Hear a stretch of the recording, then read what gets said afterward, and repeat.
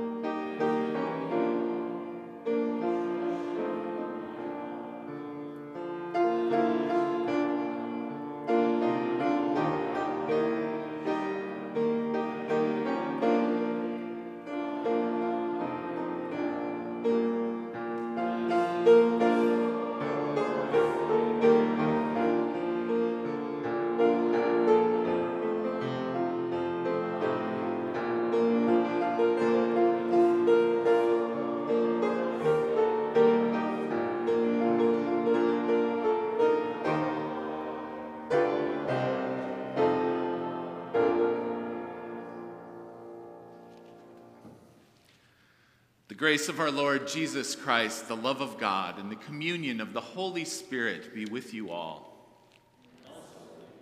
Let us pray together.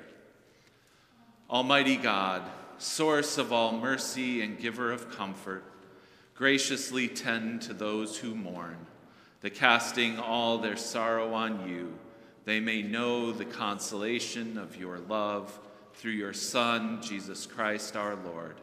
Amen. I invite the congregation to be seated.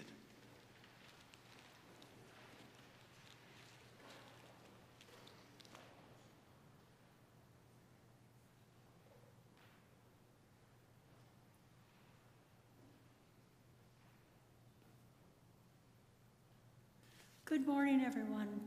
My sister Lene and I would like to thank you for joining us this morning as we share a few of our favorite memories of our mom. Our mom had a great sense of humor. She could be really funny, sometimes a bit inappropriate. Other times her humor would be really dry, and then, occasionally, it verged on what some may think of as mean. I think she's laughing right now. We've had a really mild, practically snow-free winter, and yet here we are in the midst of a 3-day severe weather warning surrounding her funeral. It took us quite a few conversations to find the date that would work for all of us, and we get to have bad weather. Part of me believes this is Mom's doing, just to be sure her funeral would be memorable.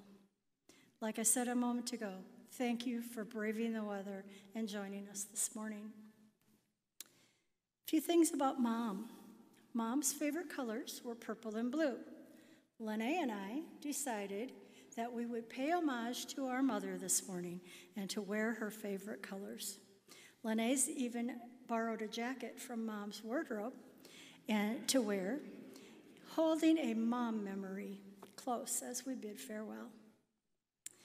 If you had an opportunity to look at the memories table in the back, you may have noticed the vase of artificial, also known as permanent, flowers on the table. Mom's favorite flower is the yellow rose. More than 50 years ago, Mom's husband Bob gave her that vase of permanent yellow roses, and Mom treasured them. When she moved to Arizona after Bob died, the roses went with her. Years later, when Mom moved back to Minnesota, as my sister Joey was in her last months, when Mom moved back, the roses were packed in the car. Not long after Joey died, and a good old-fashioned Minnesota winter set in, Mom elected to go back to the warmth and sunshine of Arizona, and, of course, the roses went with her. And then they came back again to Minnesota when Mom suffered a stroke and we had to move her home for good. Those roses were moved a few more times, and they were on the table near her bed at Emerald Crest Memory Care, beginning about 6 years ago and continuing through her last breath about a month ago. Mom was a creative cook and had several recipes published in cookbooks over the years. For an example, would be Bon Appetit. She had several published in their cookbooks. As one of her food testers, there were a few dishes that were not necessarily cookbook material, but then they were printed in the Star Tribune. So again, at the memory table, you may have seen the article that was in the Star Trib that has Mom, Lene, our sister Joey, and me, and I was the one in the high chair, by the way. When Mom was cooking it, it had a few of her recipes there, and one of them was called Rice and Franks. But we always, as kids, called it orange wieners and rice. And it was one of those acquired taste kind of things, but we all liked it. So over the years, Joey would make the orange wieners and rice, and she'd invite us over to enjoy it, which the three of us did. I'm not sure why exactly, But none of the husbands or children were ever interested in that. Oh well, it was good sister bonding time. Mom thoroughly enjoyed being a part of Toastmasters International. She joined the Richfield Club in 1970, and it ignited her strengths in public speaking, mentoring, leadership, and organization, as well as being a stepping stone to her involvement in many associations, organizations, and projects. She received innumerable accolades, plaques, and honors within Toastmasters, and held many chapter, district, and regional offices. Whether she was living in Minnesota or Arizona, being active in Toastmasters was an important part of her life. 2 stories that I'll share about Mom and Toastmasters. For many years, the Richfield Club volunteered to work with the Minneapolis Aquatennial, and Mom would coordinate the effort of having Toastmasters that would be at every event throughout the then 2-week event. And they would introduce the speakers, they would introduce the event, and they would take care of that so no one from the Aquatennial had to give that a thought. And the second one is that there was one time when Mom was adamant about me going to listen to a speech that she was giving. And so, even though I had turned her down many times, this time I knew it would be different. So I agreed to go. I must say before I go further that my mom always gave her age as 26. Always. We tacked on an and holding for a long time, but she was 26. Mom proceeded in her speech to regale the audience with how I had aged, and I was now 26, and so how it felt for her to now be the youngest in the family, including her belief that there were many benefits to being youngest: spoiled, less chores around the house, getting more of the things that one wants.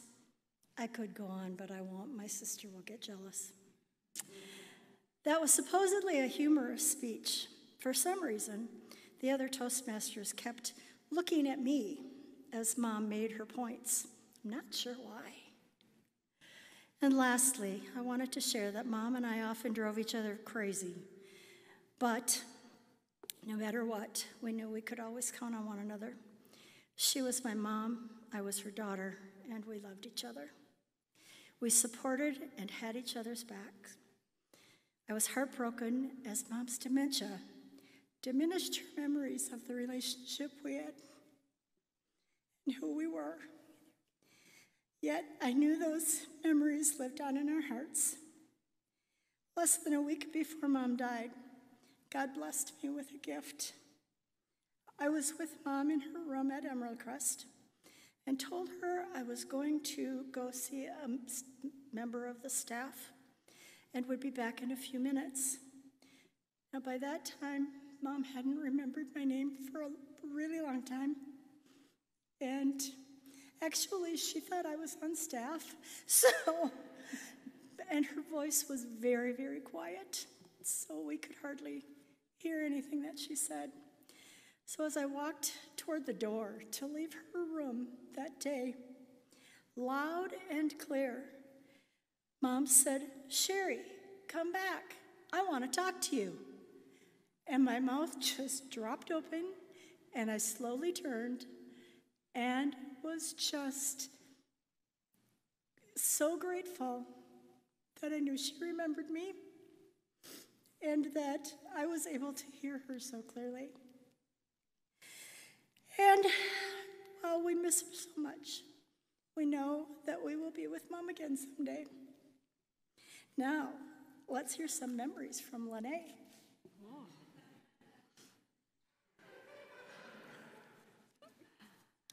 Okay, well, this is what mine looks like. So here we go.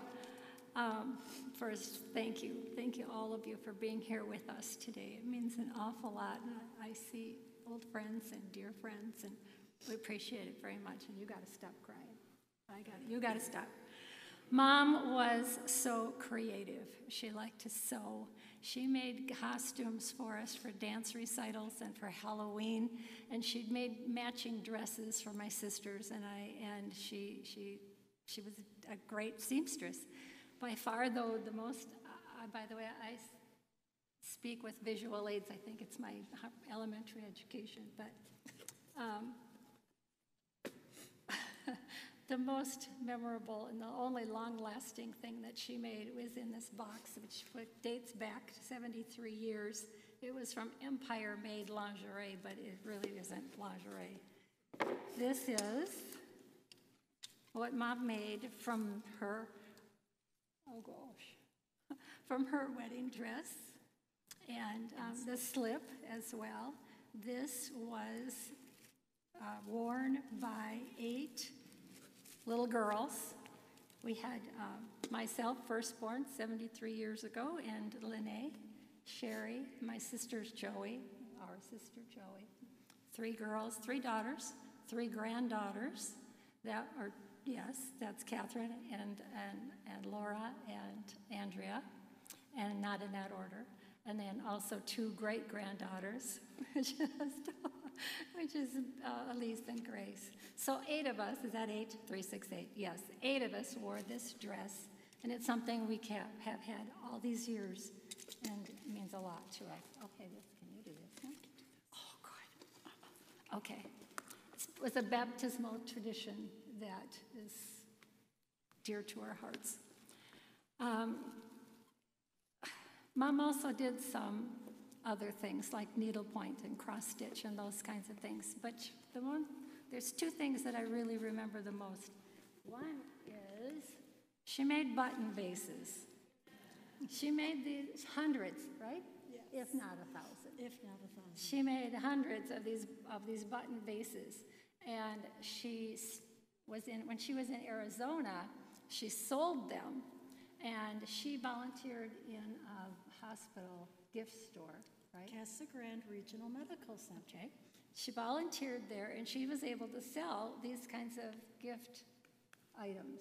Yes. Well, when she moved back to Minnesota, they didn't sell. So she continued to make them, but then she personalized them, and she gave them to family and friends and anybody that she just had a heart for. So that's one of the creative endeavors. The other one, you can't really see this, but this is a picture, of a dollhouse that Mom made. She had been in a balloon accident, a hot air balloon accident, and as she was recovering, she decided to make this dollhouse. This dollhouse is 2 stories high, 5 or 6 rooms inside, and she decorated every one of them individually differently, and she went on not only to decorate it, but she also handmade the pets and the people and the furniture that were in the house. This house, I don't think you even know this, this house took on, it's still living, it's still with us. Yes. Not Not with us, but my friend who is an architect has the house now, and she is doing a drastic remodel and update, but it's still something Mom put together. Mom had pizzazz. She loved going out to dinner and dancing. She loved fashion. She loved wearing fancy dresses and matching shoes and matching purses. She loved jewelry. She wore big dangly earrings, and in every picture, I'm sure I could bet on it. Every picture out there, she's got necklaces and something. She liked attending and hosting parties. She's had family, friends, and colleagues involved, and she created fun events, I have to read this sentence, with decor, food, music, and sometimes even a dress code tailored to the party theme. She was beautiful. Flair, pizzazz. Mom loved playing games, especially dominoes. She took her game seriously, and there was one time, not long ago, I don't remember, Elise. Was it Elise? Who was it? it was Laura. It was Laura. Laura's not, yeah. It was Laura. There she is. It was Laura who kept winning and thwarting Mom's every move. So Mom got a little unhappy. She gave Laura the look and in her most loving tone. And then I have to read this part too. Mom said, "You little you fill in that 4-letter word." To this day, when we play dominoes, we still laugh at that memory. I only have 2 left. Kids in the corner. Mom loved to play kings in the corner. Kids too. Kings in the corner. Mom loved to play games, and this is a very special one for Sherry and me. I went on Tuesdays and Thursdays. Sherry went over the weekends, and we always played this game with Mom. We were in her room, and as she aged and changed, we changed the game, and we played it for a long, long time. Oh my goodness. In her room at Emerald Crest. I need a minute. Oof. We will be forever grateful for the loving, caring staff at Emerald Crest. I have to take a minute and describe it. It's 5 houses on a cul-de-sac, and each house is alike on the inside. Mom had a room in house 5 and then was moved to house 3. Kitchen, dining room, living room, and 6 rooms on each side. It was small, and she received wonderful care, and I'm grateful for them. Okay, one more story. I gotta move on. One more story. And that is, Mom was a lifelong volunteer, and this is a representation of her most favorite activity, other outside of the Toastmaster stuff, but yes. Mom enjoyed volunteering. She was a rocking reader at Valley View Elementary School, which is someplace close by here, I think. It's not too far away. So Mom was a rocking reader, and she read with kindergartners. She had 5 or 6, and she read with them one at a time. They would draw pictures when they weren't reading with her for Miss D. They called her Miss D. Some of them started to call her Grandma even. She loved the kids, and they loved her. Rockin' Grandma. Rockin' Grandma. Okay. Mom was hardworking, feisty, complicated, sentimental, creative, adventurous, smart, fun, brave, sassy, and even much more. She lived life with pizzazz. We will miss you, Mom. You are loved. That's it. Ooh, thank you. I'll leave it here. And coming up next will be Arlen. Arlen served the role of chaplain at Emerald Crest. So in the last 6 years, he's gotten to know Mom really well, and in many cases, a mom that we didn't know. Yes.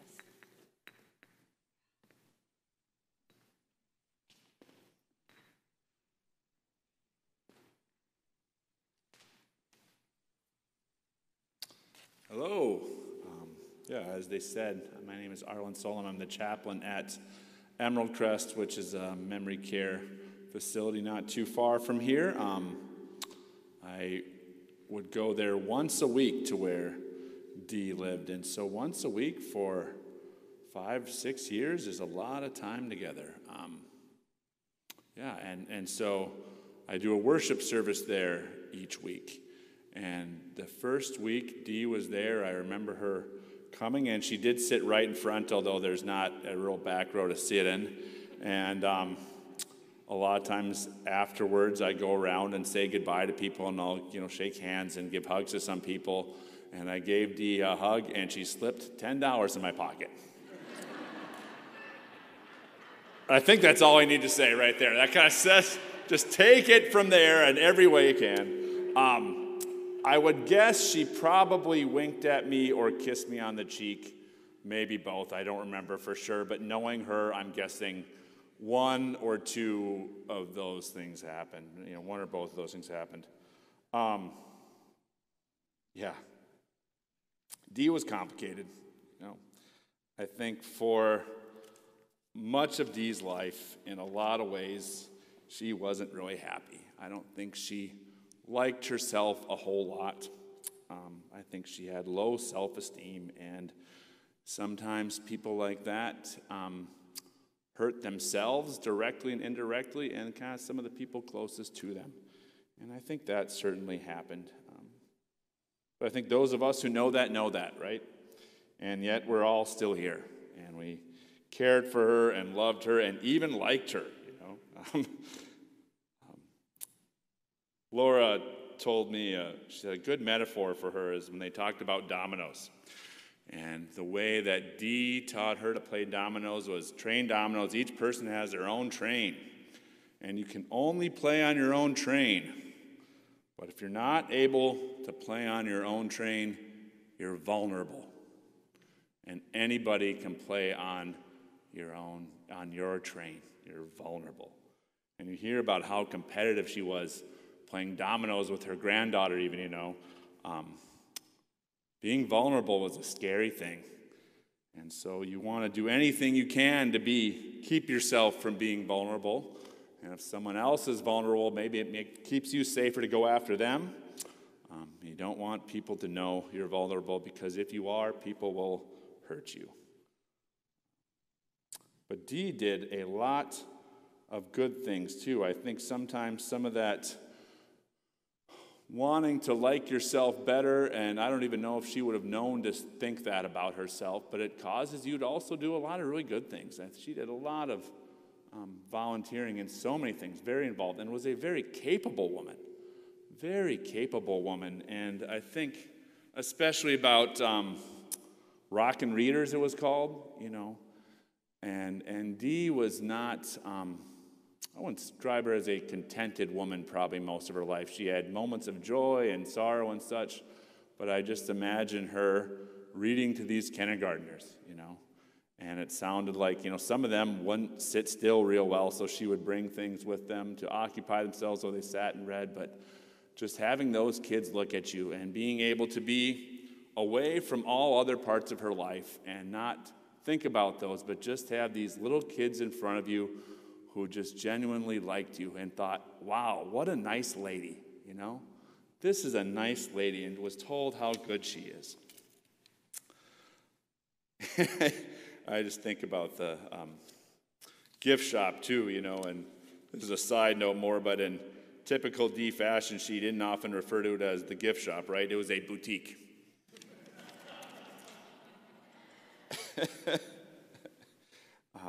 There were a lot of ways she volunteers with kids and the Toastmasters, working with high school students and leadership. And she was a good leader. She knew how to get herself out there. I mean, there's newspaper articles about her and various things. A lot of that is because she got herself out there. She knew how to promote herself. She knew how to promote different things. She knew how to organize things. And I think she was proud of that, and rightfully so. But the last few years, Dee was there, I think it was almost 5 years exactly, maybe it was 6, I don't remember. And she had a stretch where it was a really tough time. Your dementia kind of progresses and changes, and she went through a stretch where it was really tough. But then she moved to a different house in the same place, and across there, in a different room, and maybe it progressed, different staff, different residents, and she really thrived there. This is where I saw Dee become a contented woman in a way I think she was not in much of her life. She seemed really at peace. You see this happen sometimes with people. I think all of the garbage that she had in her head that held her back, and some of it's dementia, and some of it's just perspective on life, I think, too. You get older and you realize what's more important. Contented. And she still looked nice, but she was less worried about looking flashy. She was kind, but didn't have to show that she was more kind or better than somebody else, or that somebody else was worse than her. There was no more pecking order for her. I think a lot of the people who lived in that house with her are people who had forgotten they have dementia, and they're just who they are. And that's who kind of she was too. She was just free to be who she was. And the residents there, the staff there, they liked her. She was a nice lady. There's people there who still ask about her. I think a story from this time, and I might get a detail or two wrong. There was a Christmas Eve or Christmas time when she had, I think, did she break her hip and ended up at St. Gert's, right? So she was at St. Gertrude's in Shakopee, which is a nursing home and transitional care units, and they have a special part of their transitional care unit where people go for physical therapy that specializes in people with dementia. It's a really good place. And I talked to Sherry around that time because I think she was over there over Christmas. And I knew a lot of things about Dee. I knew she liked young men, like men of all ages probably, even like young men. And there were young male staff who worked there that she really liked and who liked her. What I didn't know is that she also loved professional wrestling. And so Sherry stopped by there, I think it was on a Christmas Eve, and there was Dee sitting on a couch, male staff on her right, male staff on her left, watching wrestling. And what a great Christmas that was for Dee, I'm sure. What more could you ask for, right? But and even then, just being comfortable in her own skin, being who she is. And Dee seemed to run away from peace a lot of her life or try to fill it in things that were temporary or whatever. And very real in many ways too. But, God's peace seemed to find Dee. Laura's going to be reading from Romans 8 that talks about nothing being able to separate us from the love of God. And when she's reading that, I want, just think about ways maybe that we and Dee or all of us, try to get away from God's love, but God's love still finds us. And no matter what we do or don't do, God's love can find us. Dee is now eternally at peace too. She's back with Joey, right? The number one daughter. I mean, she's number two? Is Sherry number one? But who was the favorite daughter? You were the favorite? I got this mixed up. I thought Joey was the favorite, and you were, no, never mind. Scratch that whole part. But she is back with Joey, and she's with Jesus, and she is eternally content and eternally at peace. Amen.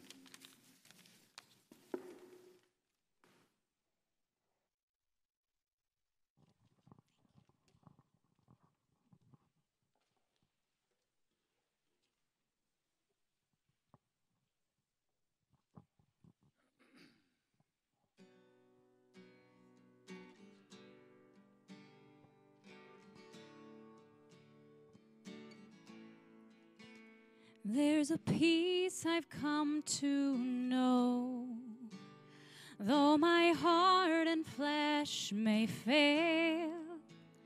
There's an anchor for my soul. I can say it is well. Jesus has overcome, and the grave is overwhelmed. The victory is won. He is risen from the dead, and I will rise on eagle's wings.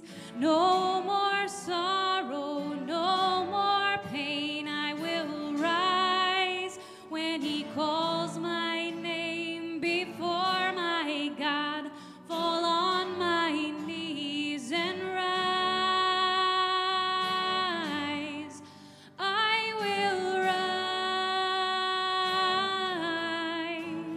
There's a day that's drawing near, when this darkness breaks to light, and the shadows disappear, and my faith shall be my eyes.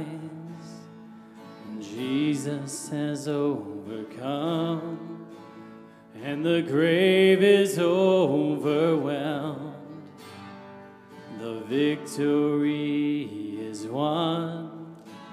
He is risen from the dead, and I will rise when he calls my name.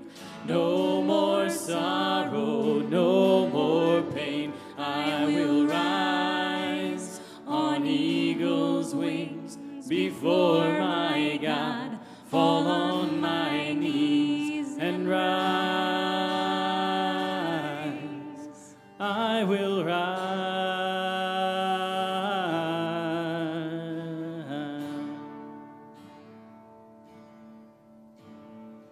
Turn your eyes upon Jesus. Look full in his wonderful face, and the things of earth will grow strangely dim in the light of his glory and grace.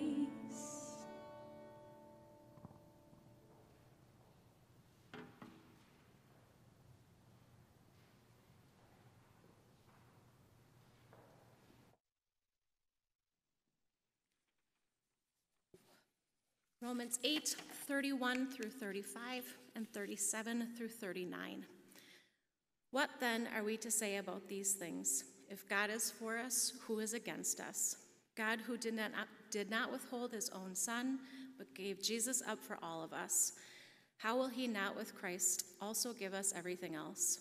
Who will bring any charge against God's elect? It is God who justifies. Who is it to condemn?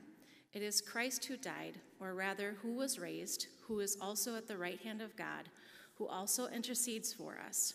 Who will separate us from the love of Christ?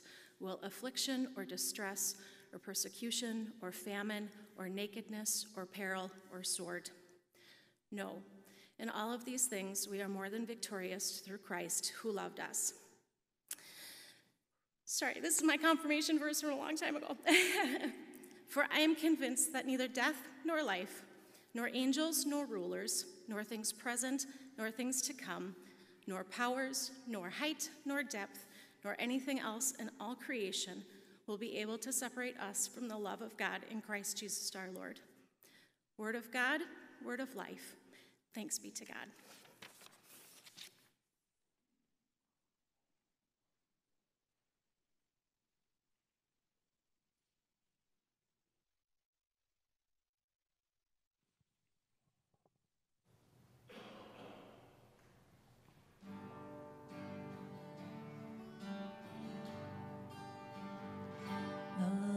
My shepherd, I'll not want. He makes me lie in pastures green. He leads me by the still, still waters. His goodness restores my soul. And I will trust in you alone. And I will trust in you alone. For your endless mercy follows me. Your goodness will lead me home. He guides my ways in righteousness, and he anoints my head with oil, and my cup it overflows with joy. I feast on his pure delight. And I will trust in you alone. And I will trust in you alone. For your endless mercy follows me. Your goodness will lead me home. And though I walk darkest path.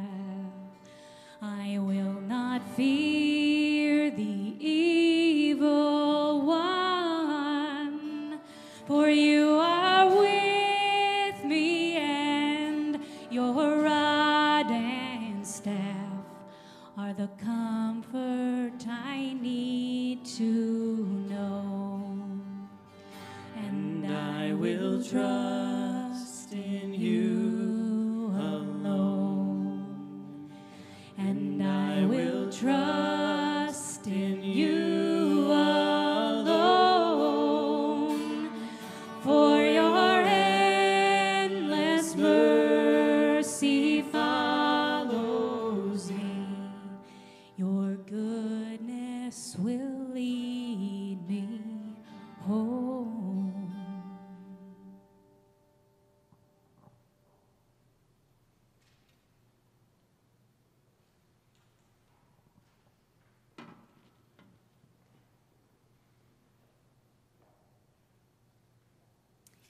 John 14, 1 through 3.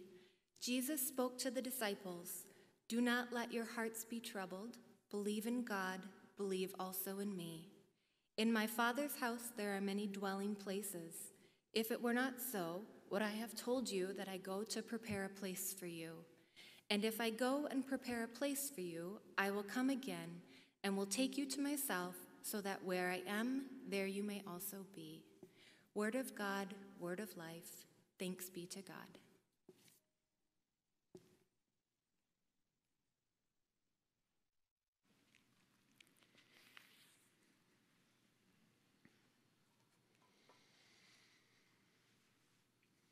Dear friends in Christ, grace to you and peace from God our Father, from our Lord, and from our Savior Jesus Christ. Amen. In the church year, we find ourselves in what we call Holy Week, this time between Jesus' triumphant entry into Jerusalem, where everyone was celebrating him, and the days of Jesus' suffering and death on the cross, and then Jesus' resurrection from the Easter Sunday. I feel like maybe in Dee's life, a lot of that has been lived out and those stories have been told and shared. And maybe that's true of a lot of us in our lives, that we experience these moments of trial, these moments of feeling separated from others. But in those words that Paul writes in the book to the Romans, the letter to the Romans, nothing separates us from the love of God that is in Christ Jesus our Lord. And so it's a promise that Dee held on to through her life, that she knew that Jesus was there. It's the promise that she celebrated when she would show up in worship on those Sunday mornings, making that commitment to herself and to her faith, recognizing that that was an important lesson to pass on to her family and to her friends as well. So as you share these stories and these moments, there's this thread of Christ's presence always and forever being in her life and in the knowledge of who she was and her identity. That sense of Christ's presence that was with her even in those moments of her not remembering things. I love the words to "I will rise." There's a peace that I've come to know, though my heart and flesh may fail. Even though the things that we count on through our lives may go away, there's an anchor for our souls where we can say, "It is well," because we know that that separation from Christ never happens in our lives. And so with that promise of Christ never being separate from us, we can hold to that promise that we hear from Jesus in the Gospel of John. I have prepared a place for you.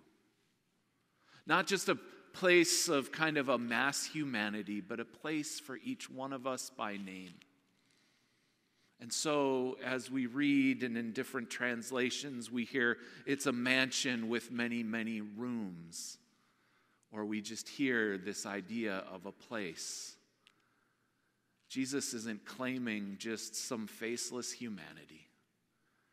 Jesus is claiming each one of us, knowing our flaws, knowing our inconsistencies, knowing the things that we said that maybe we think we should take back, knowing our honesty, knowing our desire to care for other people, knowing our desire to live out that love that Christ has for us in the best ways we can, knowing that it will be imperfect. In that promise, Jesus says, just as you are, that's how I claim you. All of these things that contain your brain and consume your mind in this world, all of those things will be released as chains. They will forever be gone when I claim you eternally for the rest of your life and beyond. That's the promise that Dee held on to. That's the promise that is given to each and every one of us in this gospel message of Jesus Christ. And so being here today on this Monday of Holy Week, in this in-between time, we hold to that promise, recognizing our humanity, recognizing Dee's humanity, recognizing our shortcomings, but recognizing also those moments where we are present in the best ways possible because that's who God has made us to be. And so with that love, God claims us, and God says, death is not the final word. The love of Jesus Christ is. Amen.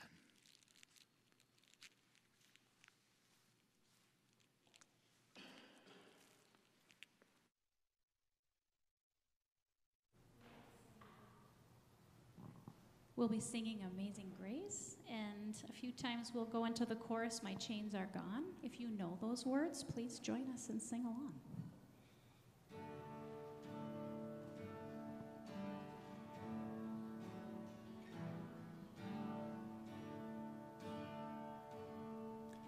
Amazing grace, how sweet the sound that saved a wretch like me. I once was lost, but now I'm found. Was blind, but now I see.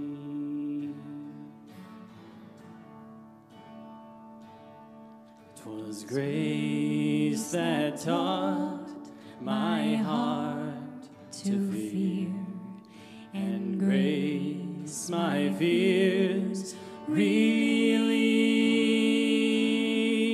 How precious did that grace appear the hour I first believed.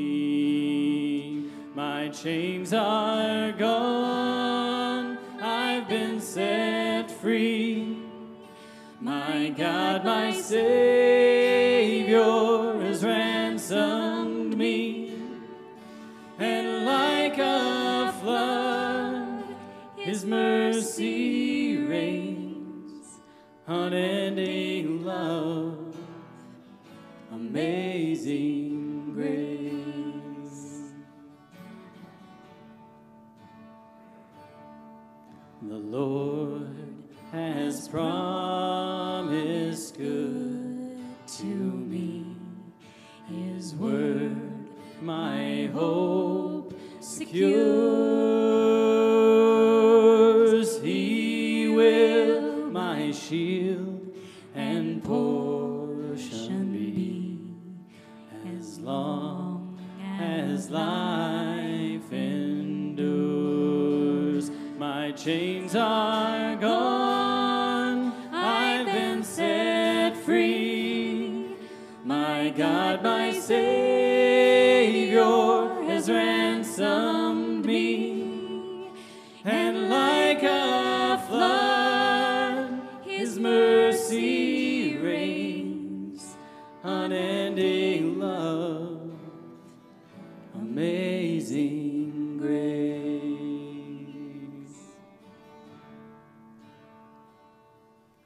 The earth shall soon dissolve like snow, the sun forbear to shine, but God who called me here below will be forever mine, will be forever mine. You are forever mine.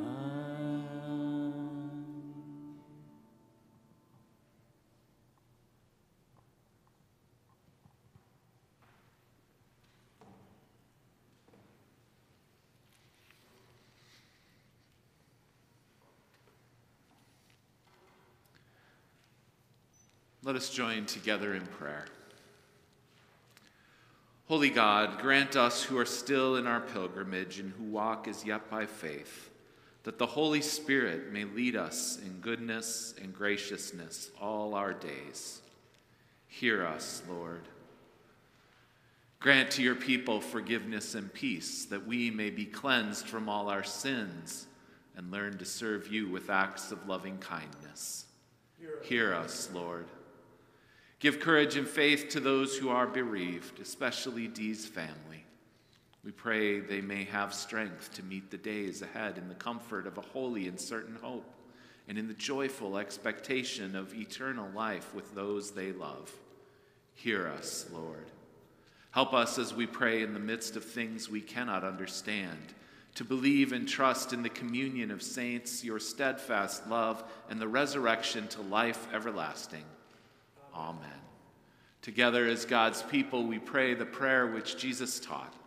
Our Father, who art in heaven, hallowed be thy name. Thy kingdom come, thy will be done, on earth as it is in heaven. Give us this day our daily bread, and forgive us our trespasses, as we forgive those who trespass against us. And lead us not into temptation, but deliver us from evil. For thine is the kingdom, and the power, and the glory, forever and ever. Amen.